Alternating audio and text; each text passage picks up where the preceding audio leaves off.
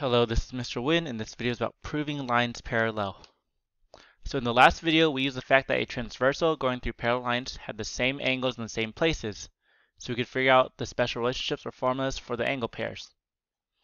Here we're going to do the reverse. We will check if the angle pair formulas hold true or not. If they are true, that means the lines are parallel. This is called the converse of the corresponding angles, or converse of alternate interior angles theorem, or converse of alternate exterior theorem, or converse of consecutive angles theorem. And y'all know converse means reverse. Remember, from P to Q goes to Q to P. It sounds more common than it is, and let's just do a problem. So are any of these lines below parallel? If yes, name them.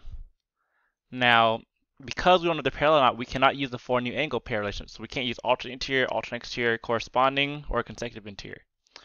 We can only use linear pair and vertical angles for each intersection. So I'm going to do each car separately. After that, we'll check if the four new angle pair relations work or not. The shortcut is to see if the angles are in the same places.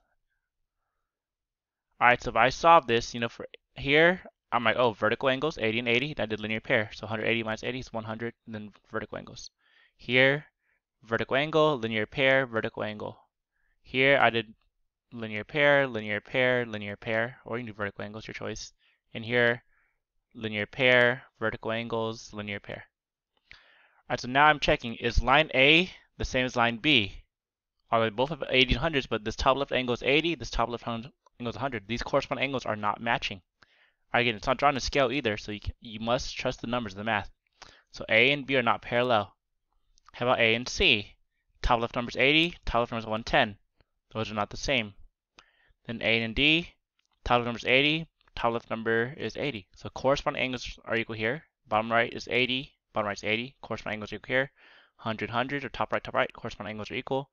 100 and bottom left, 100 bottom left, corresponding angles are equal.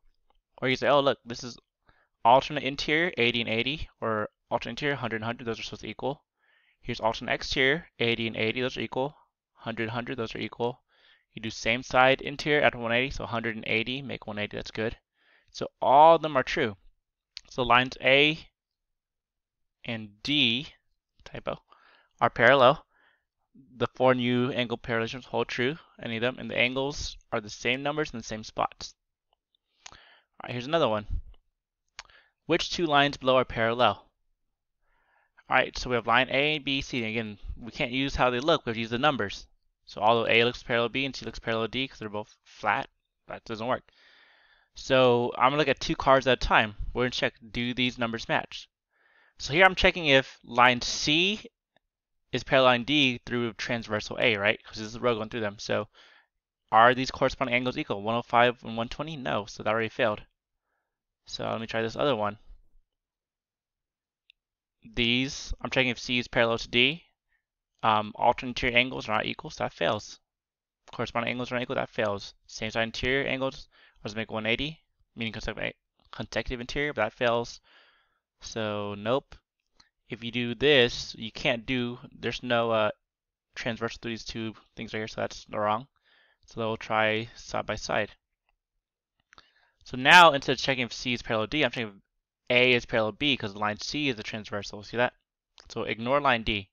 So 105, 105, top left, corresponding angles are equal. Good. Bottom right, 105, 105, corresponding angles are equal. Good. Bottom left, 175, 75, good. Top right, 75, 75, good. You could do alternate interior, 105, 105, they're equal. Good. Alternate exterior, 105, 105, good. Same side interior, add 180, 105 plus 75 is 180, that's good. So now we know that A and B are parallel. C and D are not parallel here. All right, you could have done this as well. The angles are the same. So this checks if A and B are parallel because D is a transversal. Same angles and same spots. Alright, now this is find the value of x that makes line M parallel to N.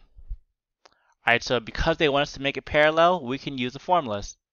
We can use the four new angle pair relationship or formulas. Just identify the pair and use the formula to solve.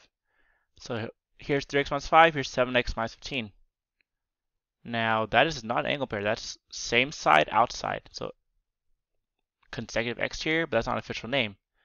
So remember, no official name pair is actually supplementary. Angle plus angle is 180, but if you don't know that, You can do vertical angles, corresponding angles, or a combination to eventually get a linear pair. So let's do this. I'll say, oh, the 7x minus 15 can go right here because that is vertical.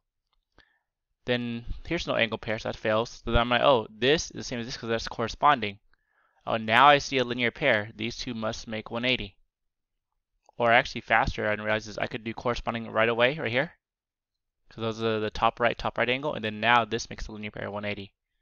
So no matter what, you should get the formula angle plus angle equals 180. So we're going to fill in the formula. 3x minus 5 plus 7x minus 15 equals 180. Combine like terms. Add 20 both sides. Divide both sides by 10. X is 20. Alright, this is for the video. Hope you enjoyed it. Make sure you have any questions. Thanks for watching. Bye.